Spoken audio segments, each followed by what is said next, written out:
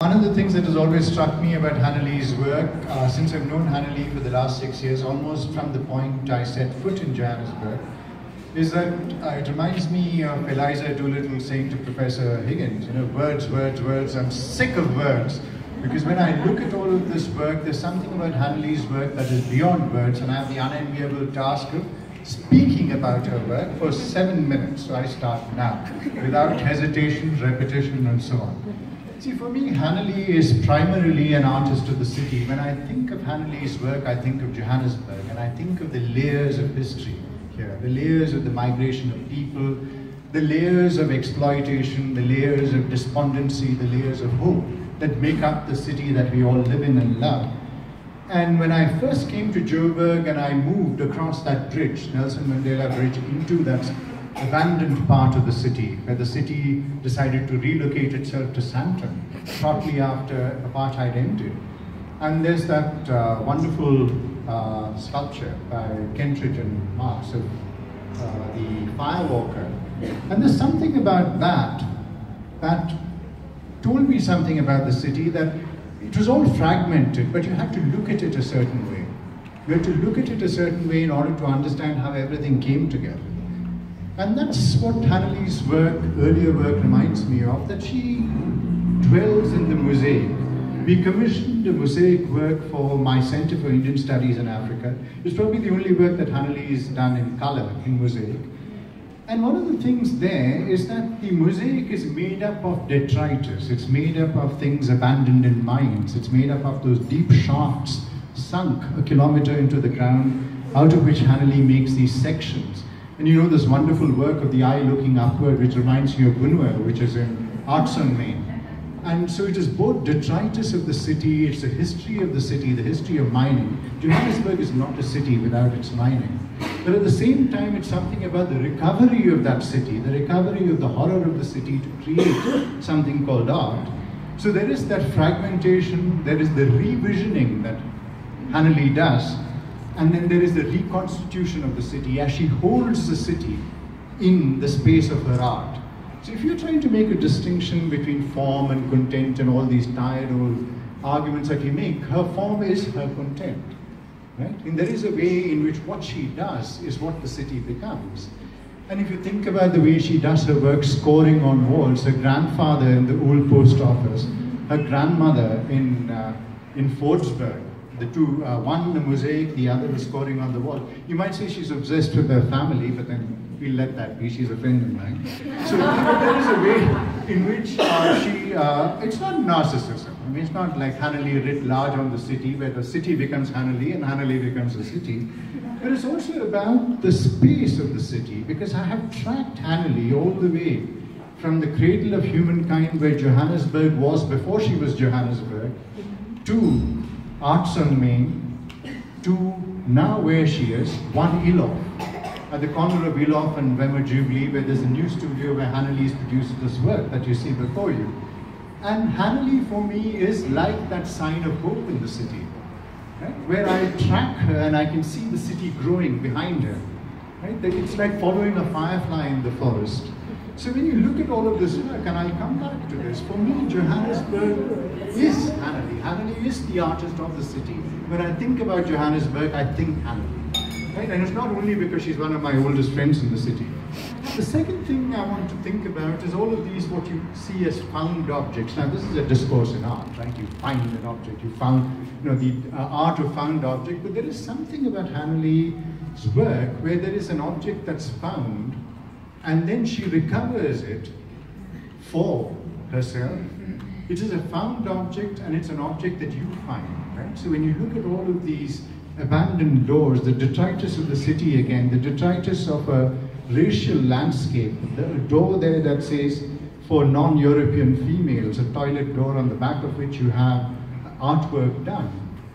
And at the same time, there is Hannelie present in this, right? So it's a kind of, she does the Hitchcockian thing. She's present in her art. So that's a competition for you, to find how many times Hannelie appears on these works of art. So if you think about the work that she did in Sweden, where she did this wonderful piece, wonderful installation in the forest of a bow right, where there were logs of wood cut, and there's this magnificent tall installation of a boar made with circles, very much like the mosaics that you have in Arts and Maine. There is something about that relation between the boar and the forest. The boar is regarded as an invasive species in the forest, and yet the boar is a denizen of that forest. It is the human that is the invasive species. So it's thinking about that kind of balance, which Hannelie doesn't spend too many words on. You look at her art and you see that there is something deep and profound in it. Or you think about the dragonfly that she did recently in Marocs, right, where it is about that invasive species. Johannesburg is obsessed with the idea of the invasive species, because when you think about all the trees, the 10 million trees or so, the legendary 10 million trees, larger than the number of people in Johannesburg which are over Joburg, they were all planted in the late 19th and the early 20th century. There were no trees in Joburg. So when you have the black wattlewood, which is seen as an invasive species, once that species is tamed, then you have the dragonfly entering. And so when she makes a dragonfly in Marocs, which you should all go and see, which I've seen only in net and I've imagined through conversation with Hannelie, there is a way in which, again, the idea of the dragonfly that comes back tames the idea of invasiveness in a city that is governed by the idea of xenophobia, right? Of people who come from outside who do not belong here. And again, Hannelie reminds us, through her art, not through writing tracts, not through writing books, but through an image, she summons up this question for us, which is fundamental to our very existence. That racial landscape which has vanished but resurfaces again in the idea of the stranger, the foreigner. Who is foreign? What is foreign? Finally, the question of history in the last 1 minute, since I'm a historian, right? And I have to reserve only 1 minute for history, which is rather tragic, but then that's time. So if you think about the hidden histories, all of this that you see before you is the history of what we don't see in Johannesburg. One is the history of the water. We open the tap in our houses, and out comes water and we drink it. We don't drink it filtered like in the rest of the global south. We drink it straight from the tap, but that story is going to end very soon. There is the history of the chemicals from mining, there is the history of sewage, but water is something that we take for granted. We also take for granted the fact that there are these streets all over Johannesburg which have a life. There are people who live alongside the waterways of Johannesburg about which we know little. For most people, Johannesburg is about fear. It's about the city, it's about crime, it's about the fear of the stranger mugging you in a dark corner. And there is a way in which when you look at all of these streets that run behind people's properties, where there is relationships that's built up between the people who are homeless and the people who occupy the property beside the water. And Hannelie again thinks about the symbiosis that's at the heart of Johannesburg, that keeps Johannesburg going. Because Johannesburg is a city of hope, of relationships, and not of fear.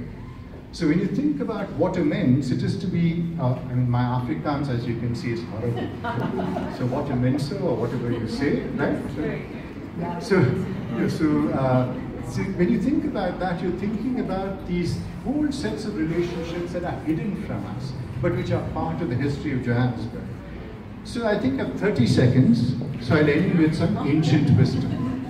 Ancient wisdom being, in the Mahabharata, which is an ancient epic from India, and I've been from India, I have to talk about ancientness, right? 5,000 years of civilization and so on, to remind you how young you guys are. So there is this passage where the 5 brothers are exiled, they go to the forest, and they're wandering around in search of water.